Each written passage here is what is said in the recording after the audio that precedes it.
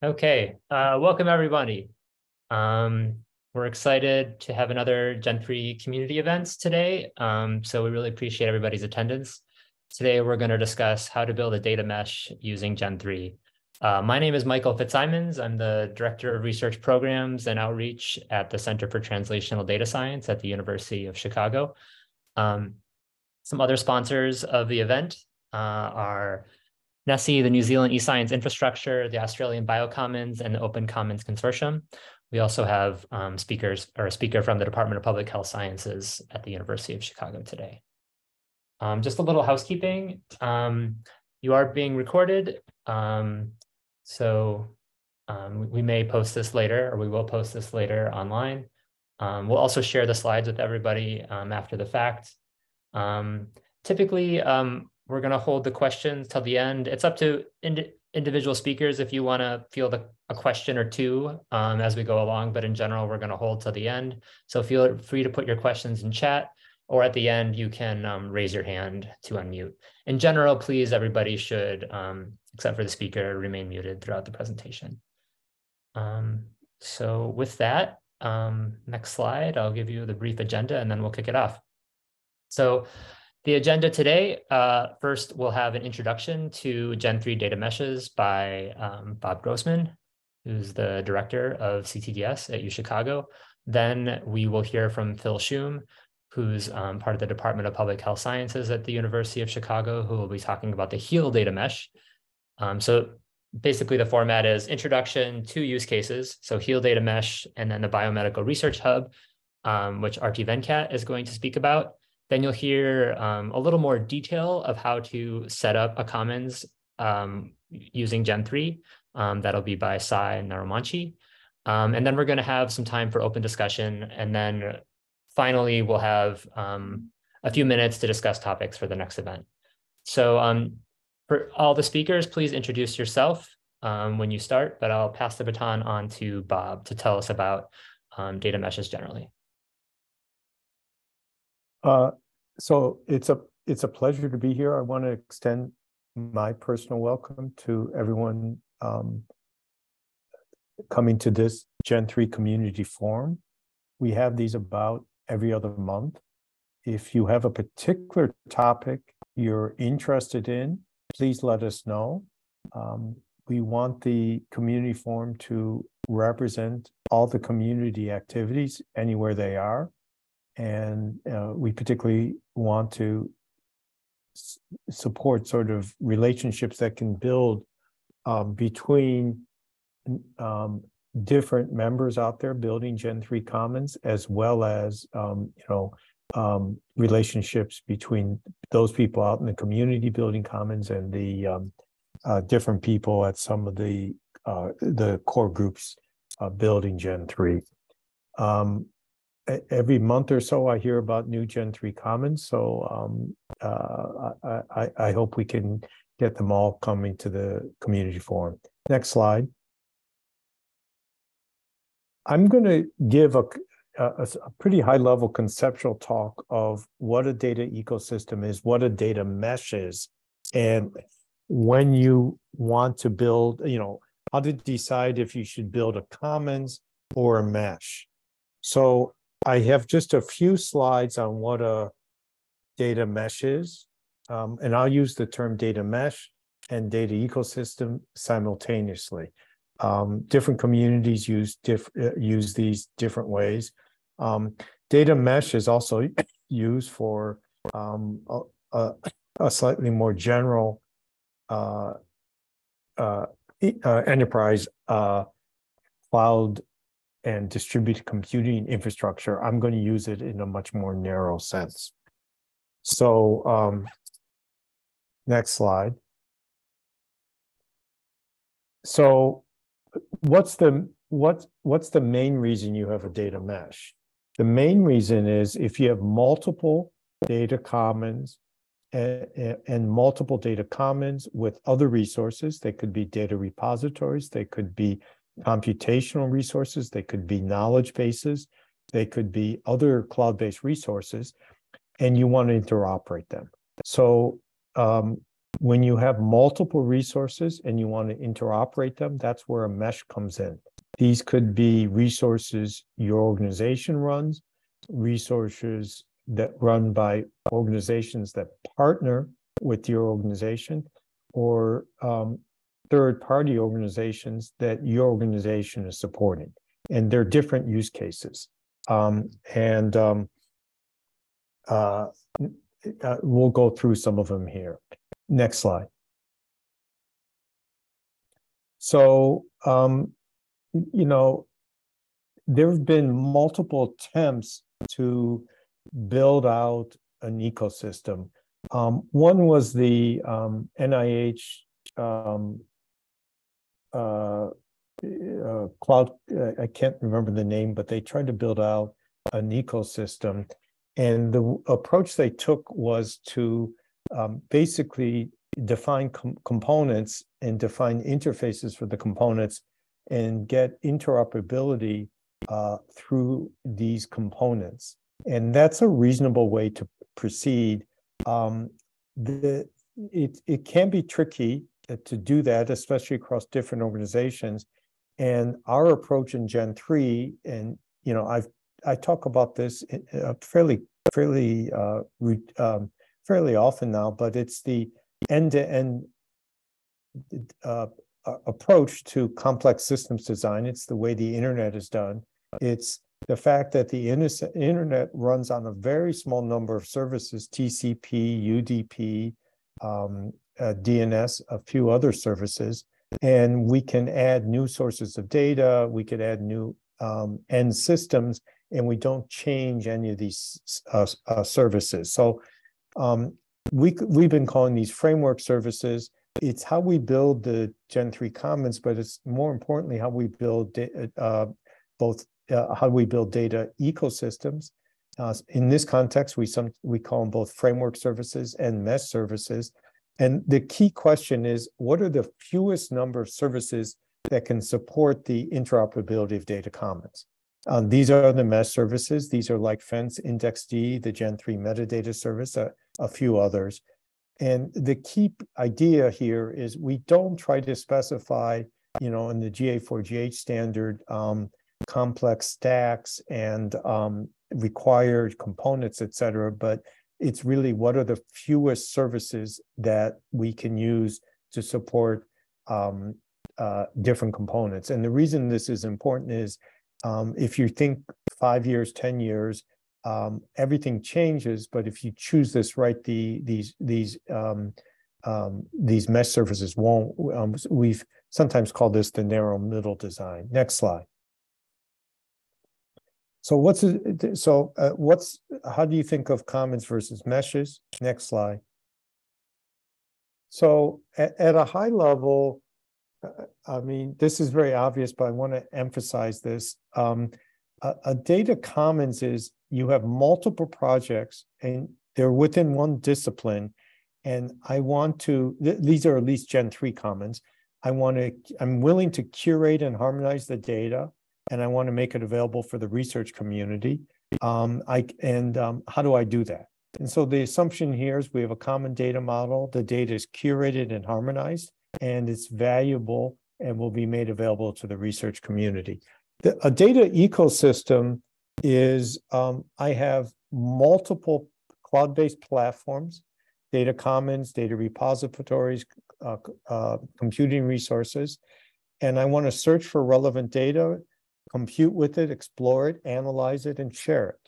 It's here the key issue is I have multiple cloud-based resources I want to interoperate. So the first generation of data meshes is the data meshes we built for the Cancer Research Data Commons to interoperate the cloud platforms and the multiple commons, the architecture of Biodata Catalyst. And we now have second generation data meshes. And these are also designed so that commons can be added to them very simply. Here the assumptions are there are multiple data models, but standard APIs for the mesh services for authentication and authorization and data access. And typically, but not always, data will be accessed at the data set level or the data object level. So there's so we have multiple models, and access is at the data set, project, or data object level.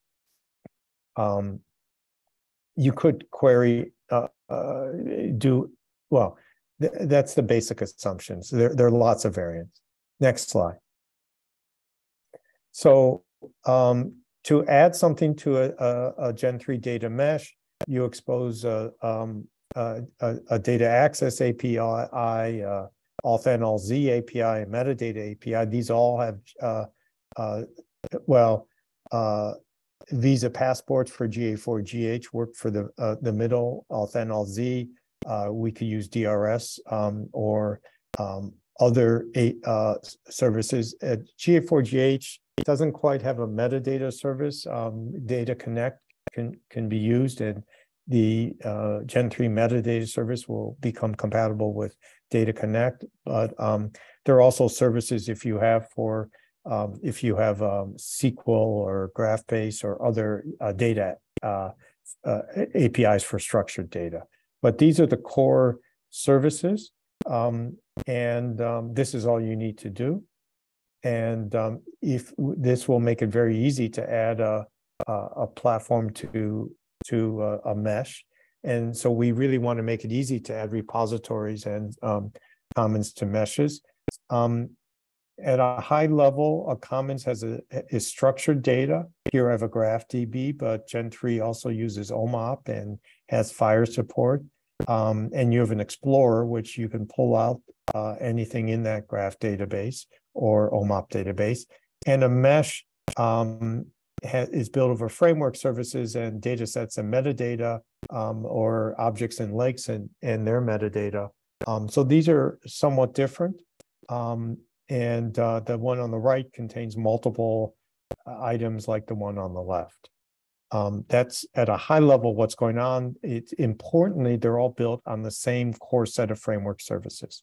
So if your organization sets up these framework services, you could have a mesh. Or if you have a commons, you want to add it to a mesh, you could add it to multiple meshes by interoperating with their framework services. Next slide.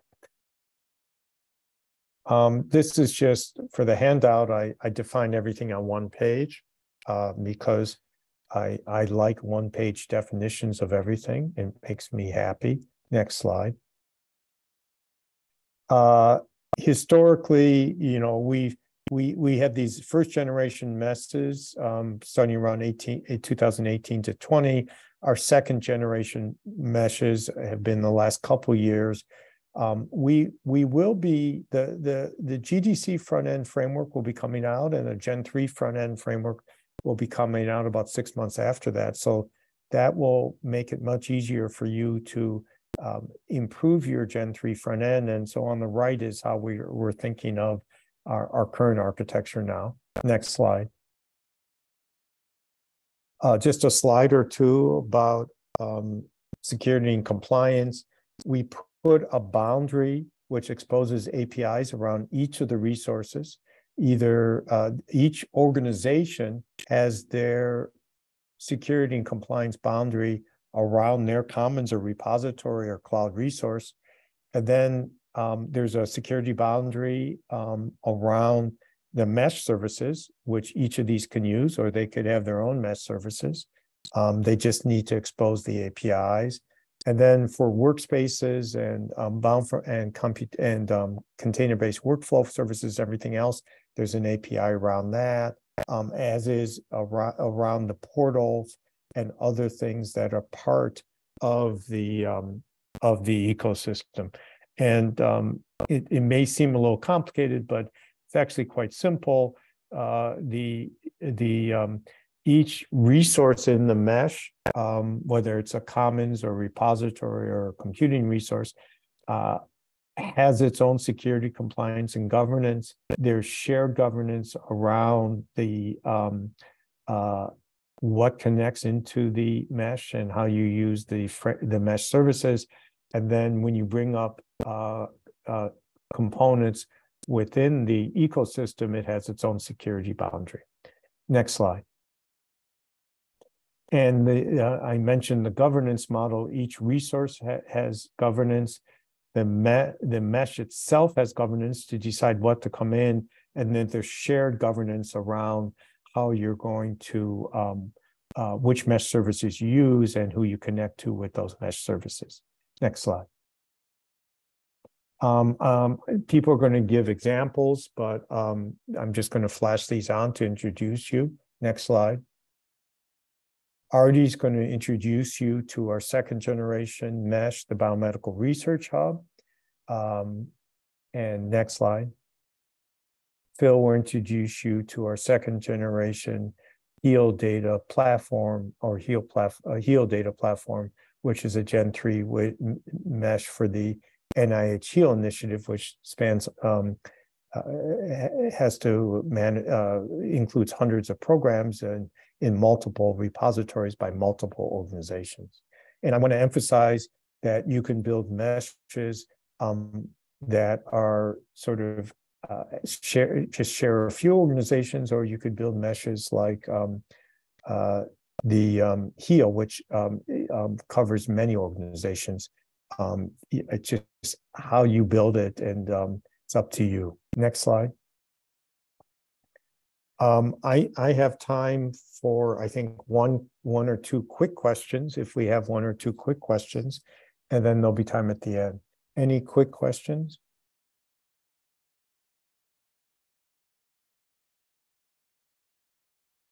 Okay.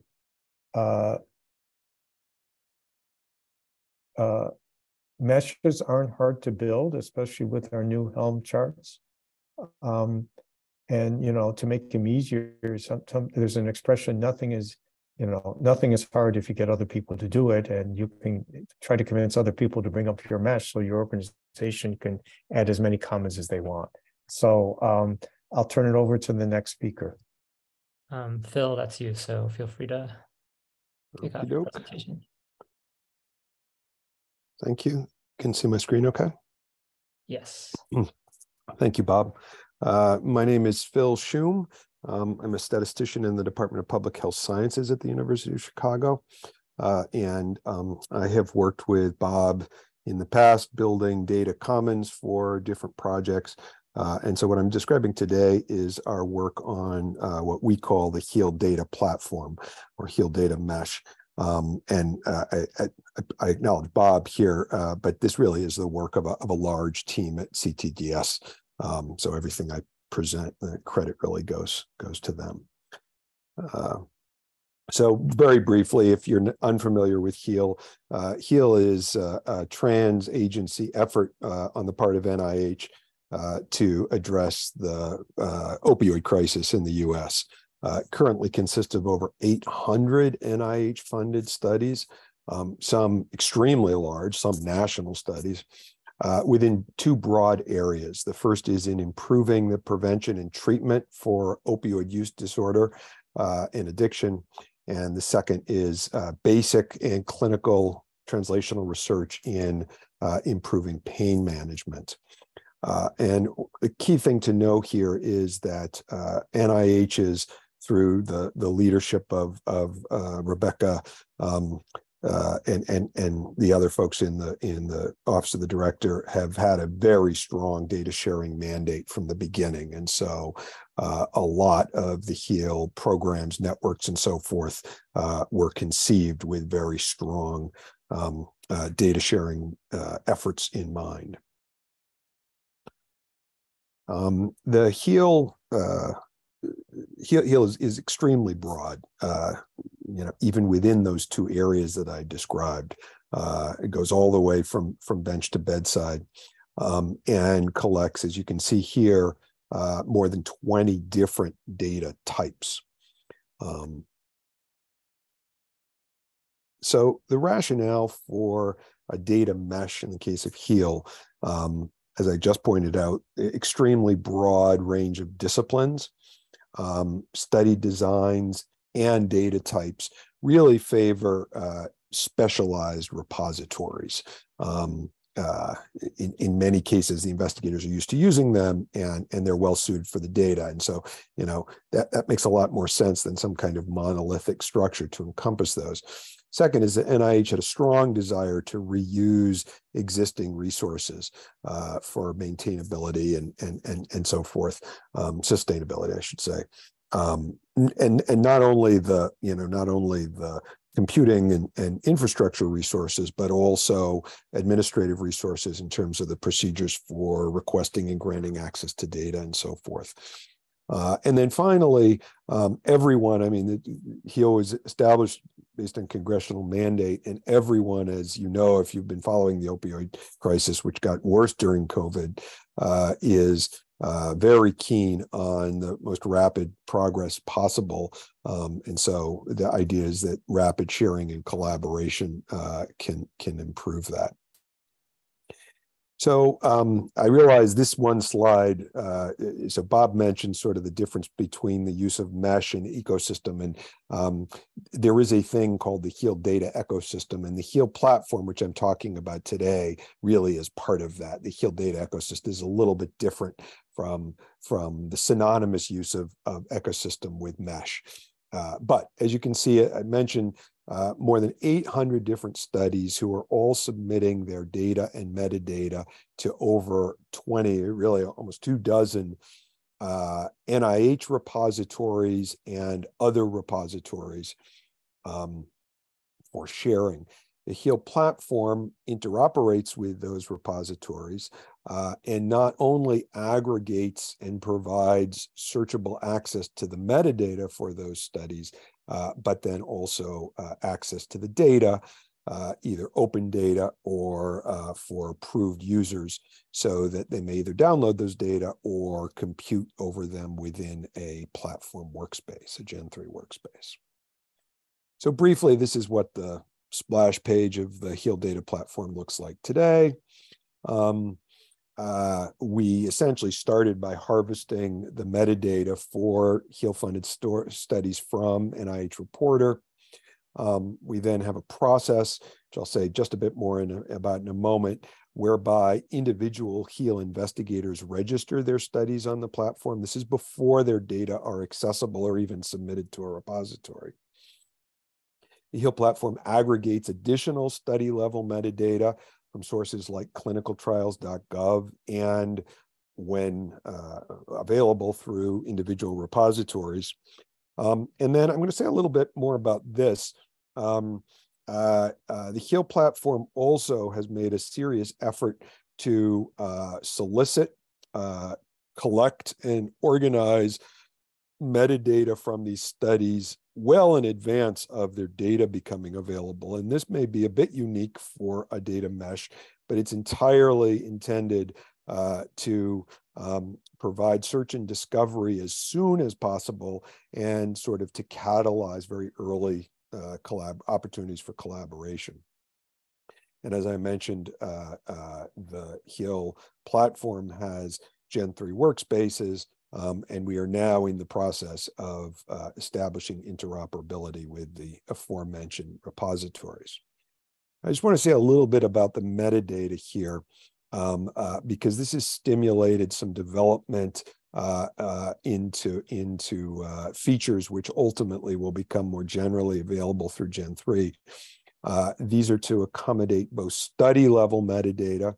So these are descriptions of a study and its properties, and then also variable level metadata. And so as part of our project to build the HEAL platform, we've created some tooling both within Gen3 and then in the form of external tools that work inside common packages like Stata and R and so forth to generate these metadata from existing files, from data collection instruments like REDCap and so forth, and then to manage and ultimately utilize these metadata. And so this is something that's really exciting and of considerable value, not only in the context of a data mesh, but also, as I said, just for an individual data commons. And I think this slide is simply emphasizing the fact that there are a number of workflows for investigators creating these metadata, submitting them, and then updating them, and then ultimately fetching them and working with them, that we have sort of built around the built-in Gen3 capabilities for this. Now, as I mentioned before, the repositories that HEAL investigators will be submitting their data to really have tremendous, really vary considerably. They represent different disciplines and cultures. So, you know, maybe on one side of the space, you might have something like the dbGaP database for genotypes and phenotypes. On another side of the space, you might have something like the Syracuse qualitative data repository, and everything in between. The data at these different repositories have different degrees of openness and different mechanisms for requesting and approving access to those data. They really vary considerably in their API capabilities, all the way from absolutely no API capabilities at all to some that are well on their way to developing a pretty capable API. And then finally, even just their exposure to the idea of interoperability. You know, data repositories really 30 years ago were made as, I mean, this was really an exercise in castle building. And that was important because the most important thing was to keep the data safe. And so, you know, and you had no reason not to stay in your castle. But now things have changed considerably. And, you know, based on a number of factors, some repositories you'll see they really are well familiar with the idea of a federated data system and are very keen to begin adopting some of those practices, and then others for whom it's going to take some effort, and that's what we're engaged in at the moment.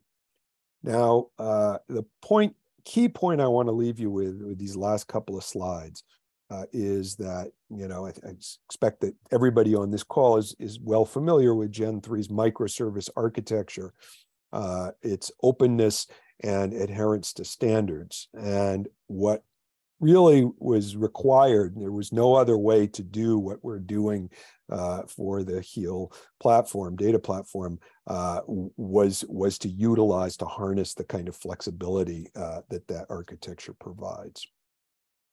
So now what I'm going to show are three sort of different examples of how repositories receiving HEAL data can interoperate with the HEAL data platform. These are not necessarily 100% comprehensive, but they definitely capture most of the major use cases. The first is pretty close to the diagram that Bob showed earlier, where you have a data repository, could be a data commons, with a fully capable API. The API can handle authentication and authorization, and can provide both metadata and access to data sets. And so as you can see here, on the right, the data repository is functioning inside of its own security boundary. We have the HEAL data platform on the left, and all of the interaction is going on through those APIs. One thing I'll point out to you here is partly as a function of NIH's mandate here, we are not handling at all any of the data governance or data approval and so forth procedure. In the cases where a user is attempting to access restricted data or data that requires approval, they are redirected over to the local repository to request and receive that approval. And then once they've received that, then they can go back to the mesh and use it, or go back to the data platform. You would not have to build a mesh this way, obviously. There are other models that you could follow, but this allows us to basically offload this. But a better way to describe that is to make use of what essentially are very well-developed procedures at a lot of the repositories. So as I said, this works very well for a repository that has a fully capable API, or has completely open access data, but provides through their API access to metadata and data. The second example is one in which the repository basically takes some Gen3 FAIR services and runs them under their control within their own security environment. And those then provide the API endpoints that are required to build the mesh. And you can do this, you can sort of mix and match on here. So the example that I've given here, we're making use of an existing API for metadata, but the repository is running Gen3 services for authentication, authorization, and data indexing. And so as those of you who are already used to running part or all of the Gen3 stack, those are very modular, straightforward to set up, and of course freely accessible. So this allows us basically to achieve, from the user's perspective, the data user's perspective, exactly the same thing. But this is much better suited for repositories that may only have a partially functional API, as you see here in this example, or those that don't have an API but are planning to develop one. And a lot of NIH repositories are precisely in that boat right now. They're just on different parts of the arc, their development arc there. Or finally, repositories that may not have any current plans to develop an API, but are simply interested in trying out a few Gen3 components. And because those are relatively lightweight and relatively easy to set up, relying on standards and so forth, you know, a lot of places have sysadmins and so forth who are capable of doing that. Now, this third example is a bit different. And this is really intended for repositories that don't have an API, are not particularly looking to develop one, and don't even really have the resources to manage additional services within their boundary. And so in this case, there's a cloud bucket, that managed cloud bucket, that contains the data. So that's just like before, and that resides inside the boundary. So the repository is still responsible for managing the data long-term, the fidelity of the data.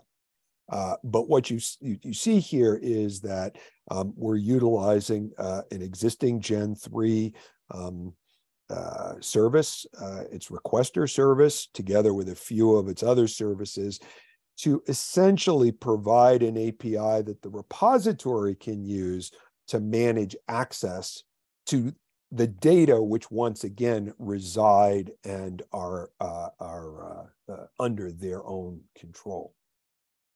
And again, this is a flexible sort of setup. You can do this in different ways.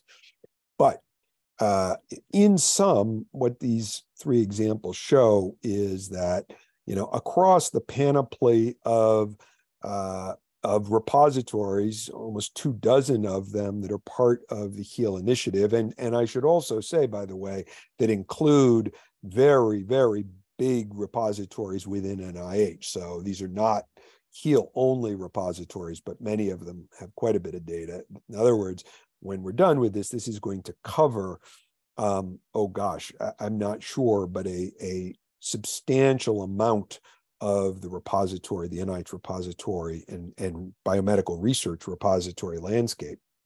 Gen3 really allows you to put these together in a way where you can meet the repositories where they are. While we had a mandate from NIH to build this system, we absolutely did not have one to compel the repositories to interoperate with us.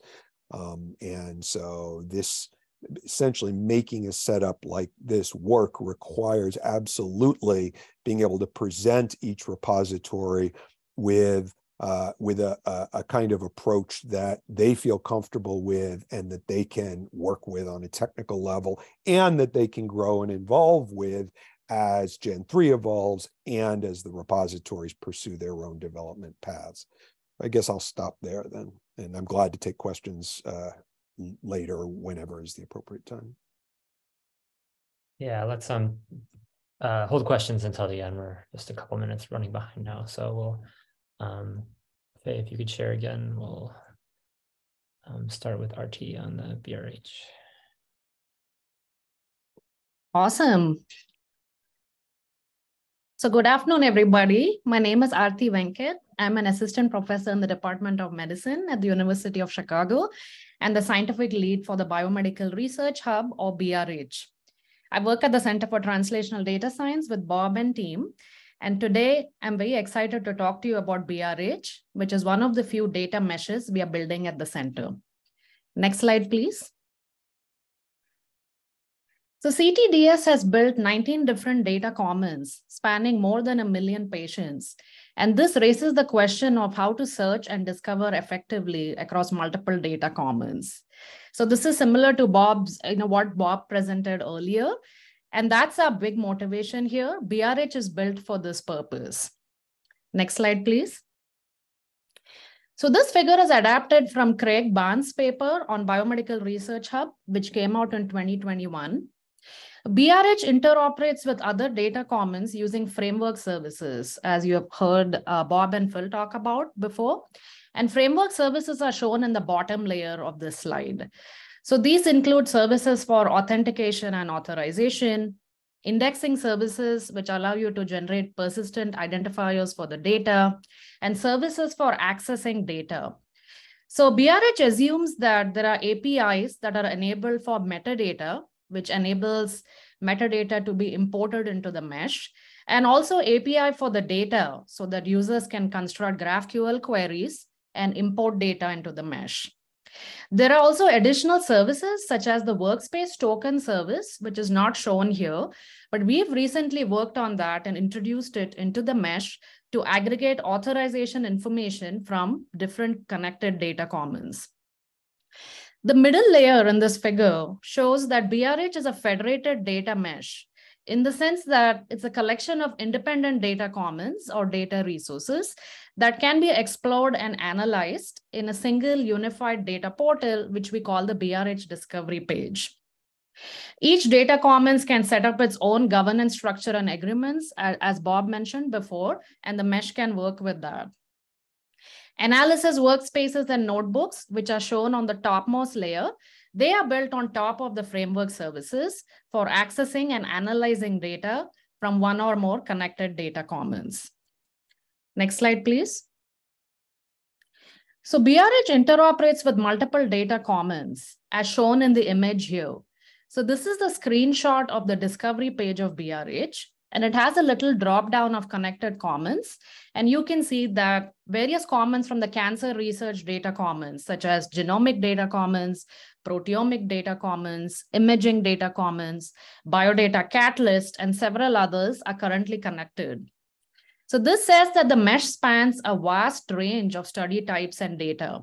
Some examples include imaging, transcriptomics, single cell data, proteomics, genetics, genomics, demographics, and public records. So this makes BRH an invaluable resource for discovering and doing joint analyses across one or more of the connected commons. Next slide, please. So the platform itself has several special features, and I'll go over some of them now. It has a searchable discovery page, which supports simple keyword searches.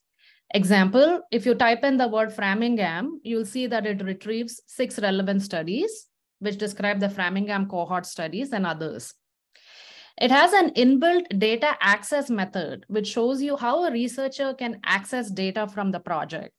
So that could be either API, or you could download it from the manifest, and the manifest itself describes several data files that the user can import into their compute workspace. Or they could also download single files or single persistent identifiers using the Gen3 SDK. There is also a data availability padlock, which shows for each user what they have and don't have access to. Next slide, please. Compute workspaces are available through the Workspace tab for analyzing data from any of the connected commons.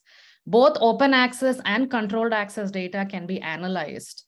Workspaces can be spun up using AWS Strides or a newly introduced direct pay feature which supports credit card integration.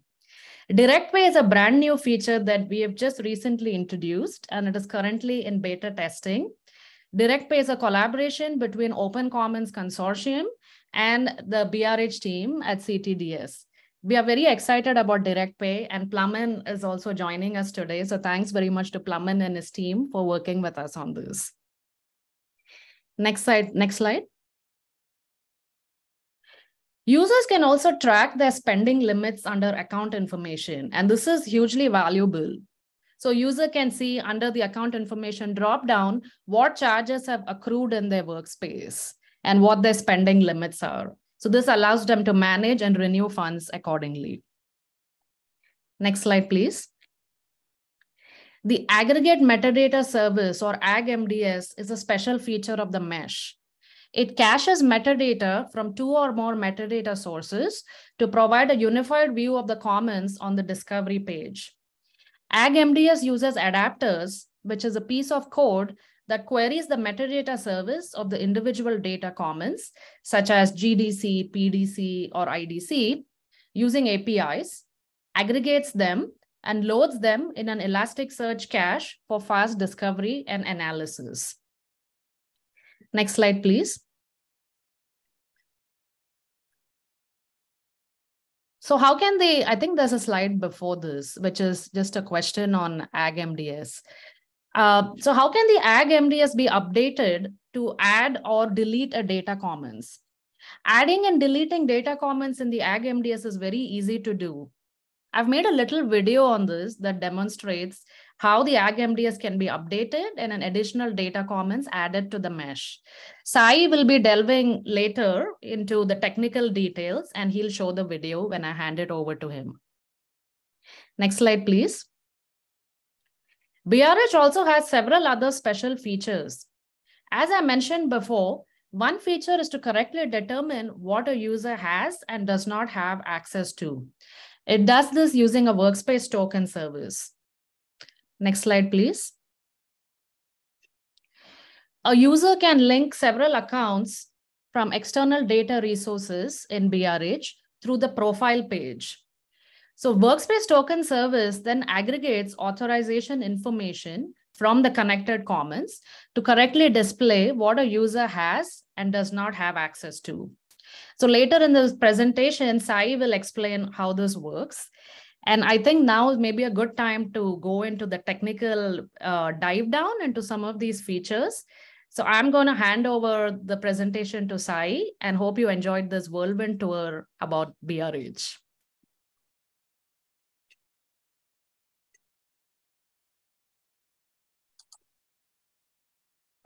Faye, is it possible for me to share my screen? I think you should be able to. Thank you. Is it visible? Yes. Awesome, thanks. Hello, everybody. My name is Sai Shanmukha, and I'm a software developer here at Center for Translational Data Science. And I'm going to talk about how to set up a data mesh. Let me first begin with common differences between data commons and data meshes in terms of technicality, and then I'll delve deep into other topics. So data meshes are like a collection of multiple data commons in a single environment. Even though they're similar, they're different from data. I mean, data meshes are different from data commons. They have some basic framework services that are common between both of them. Like, for example, they use Fence for authentication and authorization purposes. They use Arborist as a policy engine, and Windmill or Data Portal is the front-end interactive website that we have. And there are also a few other additional services that are present in data mesh that will allow us to interact with other data commons. Let me talk about some key features of data meshes. So for a data mesh, we need 3 main features. One is to be able to fetch metadata from other connected data commons. And the second one is to access appropriate studies. And the third one is to provide authorization to connected commons, to be able to provide authorization to multiple connected commons. Let me begin with aggregate metadata sync. Aggregate metadata sync or aggregate metadata service is an extension to the metadata service API, and it allows fetching aggregated metadata from multiple metadata service instances.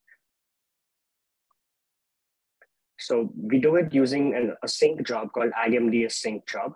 And what it basically does is it tries to copy metadata from multiple data commons and store it in a single data store. More information about the documentation of agmds sync job is provided at the link below. Metadata service is extended with a new endpoint called /aggregate endpoint, and it has several features which the API endpoint is mentioned here in the documentation below. In order to run aggregate metadata service or agmds sync job, it depends on a JSON-based configuration file. And that configuration file basically defines a few important information, like where to get the data from and what data adapters to use, and a few other fields like field mappings that talks about how to normalize data fields and other fields. Now, a detailed demo about how to use this configuration is given by RT, and that will be in a video that I'll show shortly.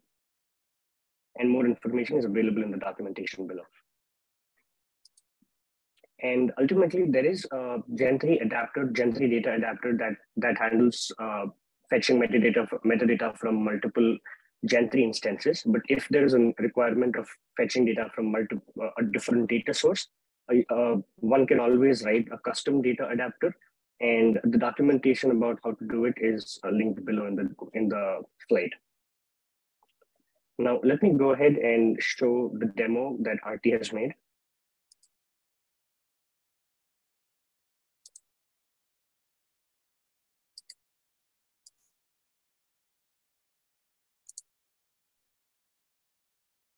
This is QA/BRH, the environment for testing and development. You see there is a data commons dropdown. We have several data commons connected in QA. Let's say I want to add an additional data commons and have it show up in the dropdown here. So for this exercise, we'll go with the Gen3 open access data commons, which is running in this URL, gen3.datacommons.io. So the first thing I'll do is SSH to QA/BRH. So I've already SSH'd into this environment. Let's take a look at the files. You see that there is a manifest.json and several other relevant directories, manifest, metadata, portal. Let's open manifest.json. So you'll see in manifest.json, there are the versions of the microservices that we are running. And this is our QA environment, so we updated it to the April versions. So the important variable that you need to look at is this use aggregate metadata service and the agmds namespace. So for a mesh, the use agmds variable should be set to true, which enables the aggregate metadata service. And the agmds namespace is typically set to whichever environment you're working in. So for QA, this is set to QA/BRH. Similarly, you'll have different namespaces for staging and prod. And this is so the testing and development can be separated in these namespaces. So, so that's the first thing. The next thing is, let's take a look at where the agmds config itself is. So the config itself lives in the metadata directory. So you'll see there's an aggregate config.json. So let's take a look at the aggregate config.json. You'll see that there is a schema that's defined here with some common variables like study ID, URL, project ID, short name, full name. And each data commons has its own dictionary here. So for example, IBD has its own definition, and you'll see there is an MDS URL for the metadata service, the commons name. And one really important thing to note here is the field mappings. So the field mappings are where some harmonization is happening. So it tries to map the variables from the study to consistent terminology. And this actually enables some level of harmonization in the mesh. You'll see that every comment shares, the same field mappings. So we try to keep it as consistent as possible. And then it's easy to power the BRH discovery page based on these mappings. So let's go to the end of this file. And we want to add an additional entry for OADC. So for this exercise, I already have the JSON blob in a different document. So I'm just going to copy and paste that here. And let's go ahead and just remove this extra comma and save this. Okay, so let's confirm that OADC indeed shows up. Yes, so this is the last data commons that we added. So now that we have added it, now we need to run an aggregate metadata sync job. So there are actually multiple ways to do this. You can either run a command called populate, which is in our metadata service repository, or you can just run the Gen3 job run metadata aggregate sync. So let's just go ahead and run the Gen3 job for metadata aggregate sync. First thing you need to do is run Gen3 cube setup secrets. So what this does is, what Cube Setup Secrets does is, it'll take your updated, the local changes to the aggregate config.json, and it will make sure that the aggregate metadata sync job takes that updated file, right? So you just want to update the secrets to take that updated config. So this will take a few minutes to run. So let's wait for that. So this has completed. Now let's go ahead and run our Gen3 job run metadata aggregate sync. So what this will do is this will now update the AgMDS with OADC. So you'll see that the job has started. So if you want to look at what pods are initialized, you can do kubectl get pods. And you'll see that there is a new pod created for metadata aggregate sync, and it's currently initializing. This will take a few minutes for the pod to initialize, the job to run and complete. So let's give this a few minutes and check the status of this job. Okay, let's check the status of the pod again. So let's just look for the metadata aggregate sync. So this has completed. So now that our AgMDS job has completed, all we need to do is go back to our QA/BRH discovery page and refresh this. So let's refresh this and check if OADC has come up. So you can see the number of studies has gone up from 516 to 520. And in our data commons dropdown, you see that there is open access data common. So that's all that there is to it. Similarly, deletion of our data commons is really simple. You just delete that dictionary entry from your config, just run cube setup secrets and aggregate metadata sync job, and you should be good to go. Thanks so much.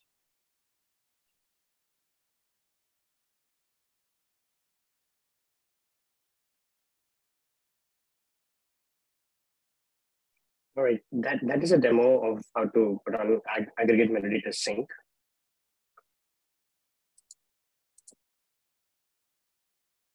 And this is a screenshot of the discovery page with all the aggregate metadata that is required. The next topic that I want to talk about is token service or workspace token service. Now, this service allows us to properly authenticate users and identify which users have access to what studies. Before I go into the slides, I've made a small video that can explain about this along with the demo. Let me go ahead and play that.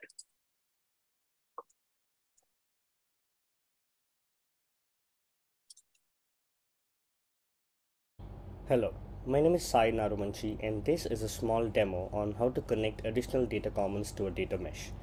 In this example, we would be connecting QA/BRH, which is a data mesh, to an environment called QA/JCoin, which is a data commons.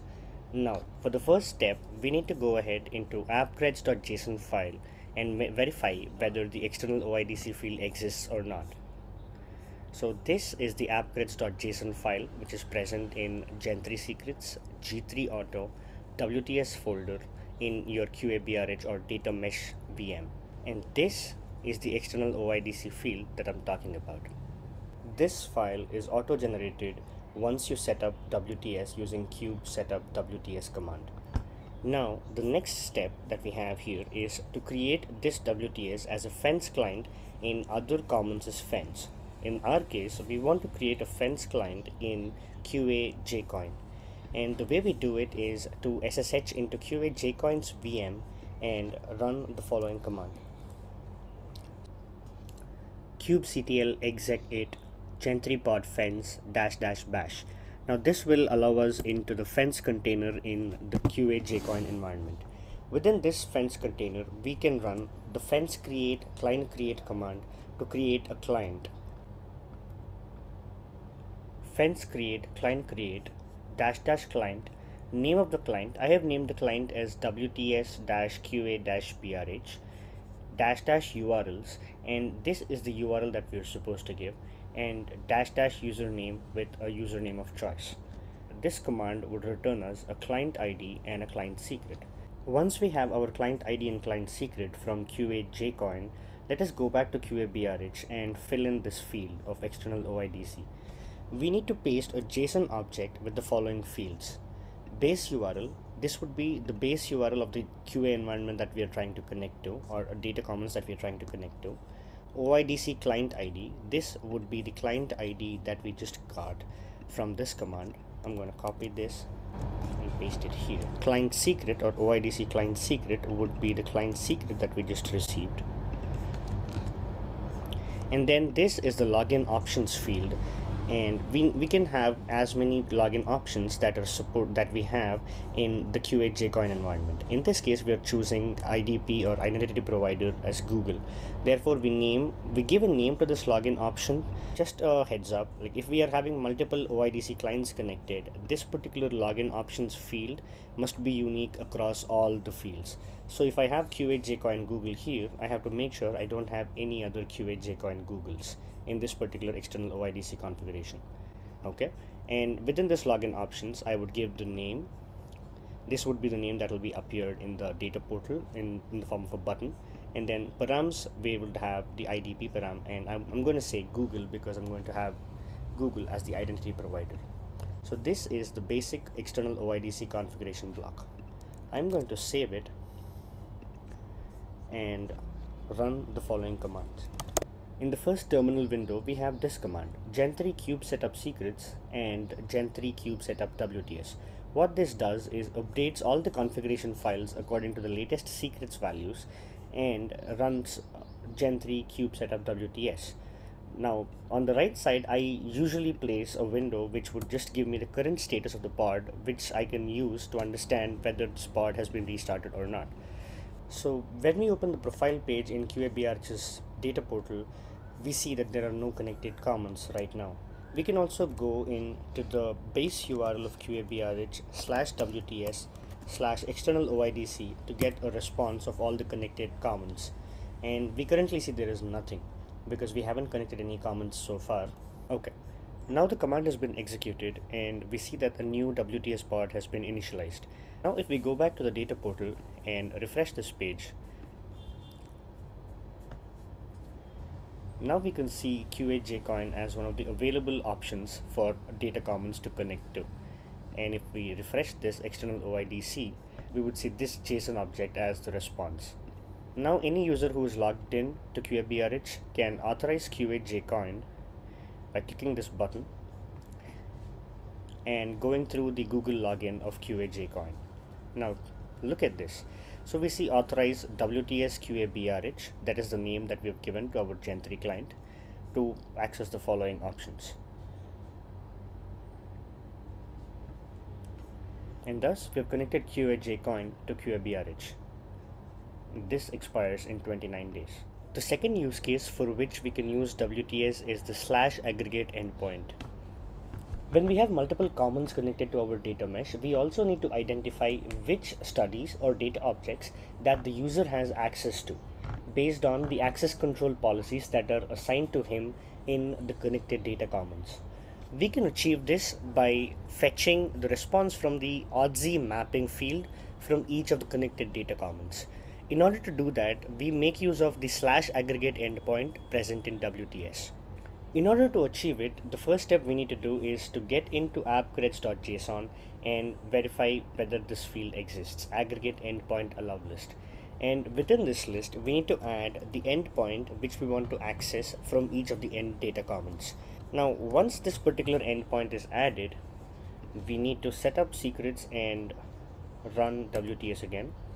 And once this action is performed, we would be able to hit /WTS/aggregate/ODZ/mapping in our data mesh to fetch all the ODZ mappings of connected data commons. If we try to access the endpoint directly before adding it to the configuration, we would see a response saying that this endpoint is not configured in the aggregate endpoint allow list. So WTS would only be able to fetch those endpoints that are configured in the aggregate endpoint allow list. Alright, so the new WTS pod has been initialized, and this particular change of having /ODZ/mapping in the allow list has been reflected. Now if we go into QABRH's /aggregate/ODZ/mapping and refresh this page, we would see an aggregate response from both QABRH and Jcoin's ODZ mapping. Now, in order to verify this, I have also opened Jcoin, QA Jcoin on the other side, and we can view the response of /ODZ/mapping. So this is the response of /ODZ/mapping for this particular user in QA Jcoin, and we would get the same as an aggregate response in case of QABRH when we try to use the /aggregate endpoint of WTS. So that is the second use case of WTS in QABRH or in a data mesh in general. Thank you. So that sums up the two use cases of having WTS and also how to set up metadata aggregate service. Thank you.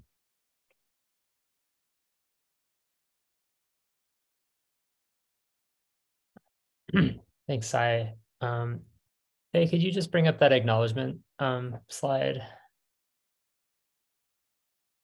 Okay, I just wanted to, before we took it over to questions, I just wanted to thank, we'll flip this around, thank the speakers. Oh, lost the slide there briefly. I wanted to thank the speakers, Bob, Phil, Archie, and Sai, and then also the Gen3 Forum Steering Committee to help in organizing these. So that includes Bob, Stephen Manos of the Australian Biocommons, Claire Rye of the New Zealand eScience Infrastructure, Harman Martinov of the Open Commons Consortium, and myself.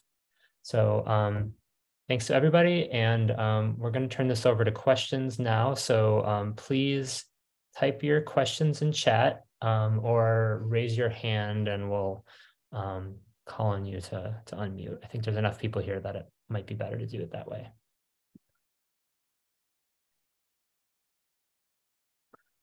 I can look in the chat here. I think there's one question I saw that hasn't yet been addressed.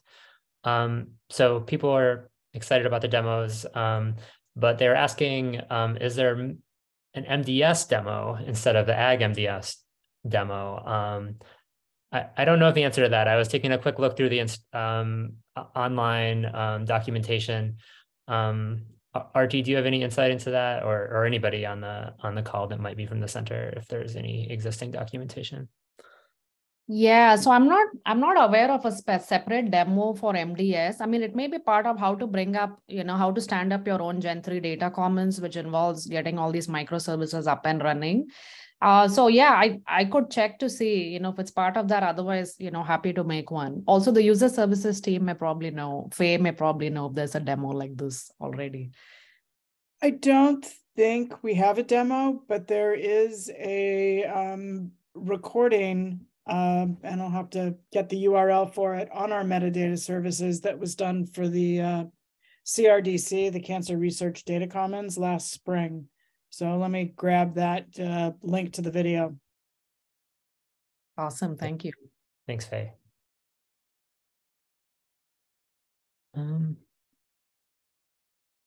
Okay, are there any other questions from the audience? We had a lot of material, both on, conceptually and on the details of spinning up a mesh.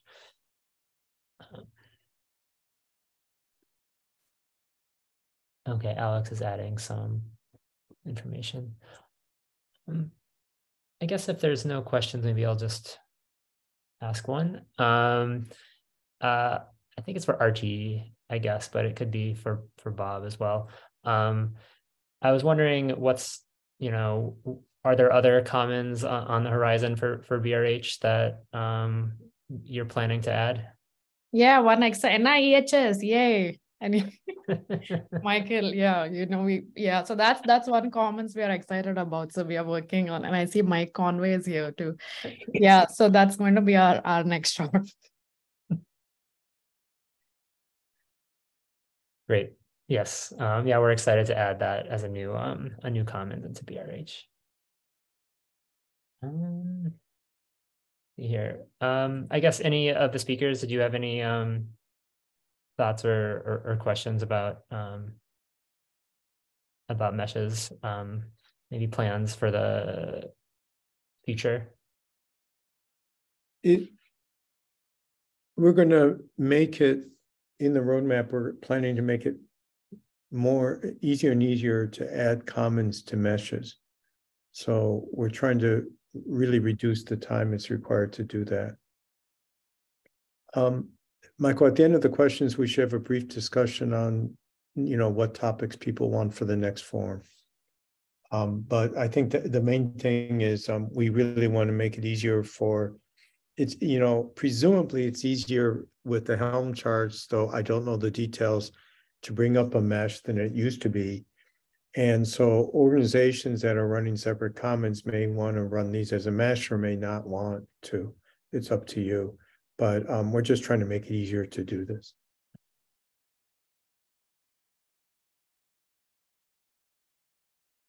I guess I'd ask the same question for Bill as I asked for BRH. For Heal, are there other data sources that are will be added in the future? Well, no, that's a reasonable question. We have the repositories that I mentioned, all of which were identified because they're expected to receive at least some data from Heal-funded studies. But for example, there are a number of states that have developed dashboards and data aggregation services to try and provide more timely access, sort of real-time access to administrative data collected at the level of the state. And so that's one of the things that we're actually looking into being able to integrate within the Heal data platform. Those, at least a couple of them, were created self-consciously to have capable APIs, so that makes them a little bit easier. But and then the other thing that I might mention, as long as I just have the floor briefly, is the whole idea of data meshes raises a whole bunch of interesting questions when it comes to both reproducible research, the way in which you cite where your data came from and provide multiple places where they can be gotten in the future for people who are wanting to replicate your results, and also for the way in which you think about data portability. So it's entirely possible to imagine a data mesh where the individual repositories that the mesh is built on top of themselves may change over time, and data may shift from one to another, and so forth. And so obviously the wonderful thing about the data mesh is, in principle, for the data consumer, for the user, that's a level of abstraction above those details. And so, in the ideal world, they don't even have to know that those things are happening. However, there are interesting examples to consider. And as I mentioned, data portability, both from a sustainability perspective, but also, ensuring that you're creating data packages so that they can be analyzed in one environment as easily as they're analyzed in another. They can move between them and so forth. This, I think, is a very interesting sort of area that we will be spending a fair amount of, we already have, but we'll be continuing to spend a fair amount of time with in HEAL. I should have emphasized, Phil, thank you. And thank you to all the speakers. You know, one thing that comes for free in the mesh is you could bring up essentially trivially with Fence and IndexD in the metadata service, a data lake that would be accessible to everyone in the ecosystem. And so it would be under the hybrid governance, under the security and compliance, but it would be very easy to bring up a central data lake, which is, you know, a central data lake with individual commons sort of around it, is sort of an architecture a lot of people like. So that is a special case we may want to highlight in the future in one of these presentations. No real work is required. It comes for free with the Gen3 and the current architecture. So you might want to keep that in mind. It's related to some of the things Phil was doing with basically these services around individual repositories that may not have it. But you can sort of use Gen3 in this way to make data more fair for your ecosystem if you're bringing in older resources that might not have fair APIs.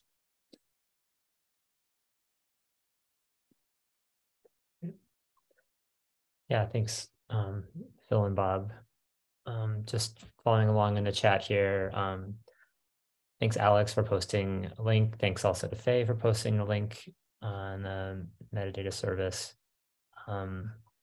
Mike Conway was asking about adapters, which RT provided some documentation on. RT, do you want to say anything else about how these adapters work or what their purpose is? Yeah, so this documentation actually, yeah, so thanks to Craig, we have this really cool documentation, you know, showing you it should be pretty straightforward to connect, you know, a new repository and get metadata from. So you can write your own class for it, which is at the end of this documentation. Or you can just take a look at, so there's this class remote metadata adapter you could write if you want to write a new adapter, or you could just look at, you know, the configuration we have and use it. So it is fairly flexible. All right, and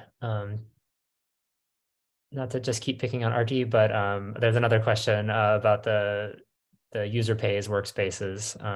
Can you give a few more details about what's envisioned there? Yeah, so that's something that we've been doing, you know, working on recently. So there's this initiative that I mentioned in my talk called Direct Pay, where, you know, this user can use a credit card model, you know, so they can pay for the usage using credit card. And that's something that we've been working with OCC on, and Plumman is here. Hi, Plumman. Do you want to add a few sentences?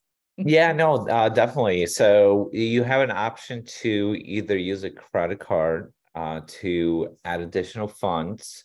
So you could continue the research, or you could ultimately do an invoice. So this is part of the Open Commons Consortium and the partnership with the Center for Translation Data Sciences, where we can ultimately enable further research through different payment models.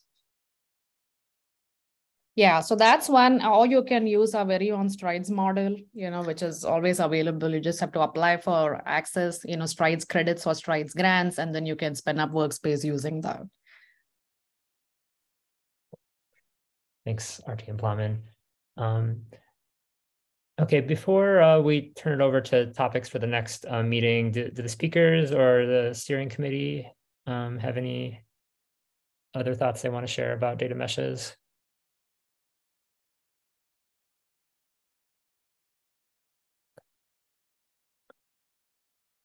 All right, so then let's turn it over to topics that the community would like to see in future meetings. So as Bob said, we're trying to do one of these every other month.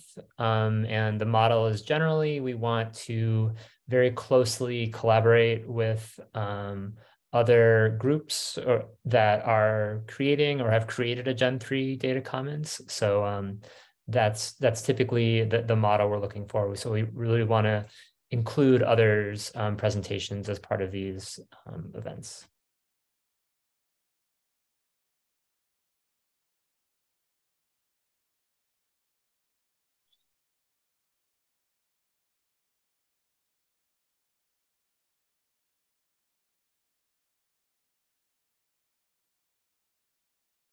I'm sure people have some ideas. I know we have talked about having a broader discussion about security and compliance. So that could be a topic if people think that would be of interest. So beyond just, you know, standing up a Gen3 Commons, if people have use cases for, you know, operating and maintaining a Gen3 Commons, which includes security and compliance. So that had been a discussion. We've also discussed ideas around diving into, you know, these microservices in more detail. So if people wanted, you know, much more topic on fence, you know, authorization, authentication, or much more topic on data indexing or the metadata service. So those are all options if, you know, people are interested in that. Would people be interested in it? It can be complicated to do the front end. Maybe we could talk a little bit about the front end and give a preview of what's happening with the front end framework. If people are interested in that, just let us know if you're interested in that. Yeah, and just to say more on that, you can certainly feel free to reach out to the group with ideas after today. You don't have to necessarily contribute your ideas right now. I would say the front end is a very interesting idea, specifically around the exploration page and being able to showcase different data sets once you have normalized and harmonized them. I've seen from my perspective, quite a few organizations wanting to do that. So I'm going to speak for a few and say that I think that's a really great idea. And there's a positive comment from Claire also. Well, it sounds like this is winding down. I want to thank everyone. All the materials we put on the web. I want to thank the speakers, but I also want to particularly thank, you know, the wonderful video from Sai and from Artie. You know, these videos just make it easier for the community to use Gen3 and build commons and workspaces and ecosystems. And, you know, if any of the people on the phone create videos, you know, just send them to us and we'll link to them. You know, we really want to make it easier for this community to grow. So thanks to everyone who prepared materials, you know, and there was a fair amount of technical material presented, including some of the ways, the governance issues and security issues that Phil described when you add commons to and repositories to meshes, which can be a little complicated to work out. But there's some templates that have been prepared to facilitate doing this for HEAL that may be useful for others. So, you know, once again, thanks, and let's give people a break before their next meeting. So we'll see you in 6 to 8 weeks, and you know, thanks again for being part of this community. Bye-bye. Thank you. Thank you. Bye-bye. Bye-bye. All right, bye guys. Thank you so much. Appreciate it. Thank you very much, guys.